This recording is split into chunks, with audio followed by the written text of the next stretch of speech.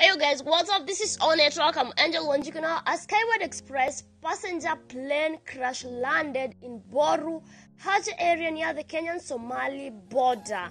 Now the plane was going to Mandera County from Wilson Airport here in Nairobi, and it had 37 passengers on board and at least 3 crew members.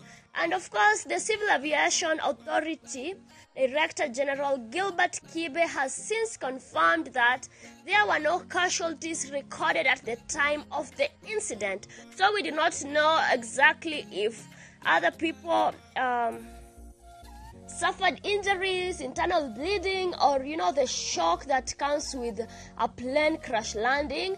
But we wish them all the best, and if I hear more on this story, I'll be sure to update you guys. That's been it from me. I'm Angel Bonjiko. Don't forget to like, share, comment, and subscribe to my YouTube channel. As always, giving up should never be an option. Bye.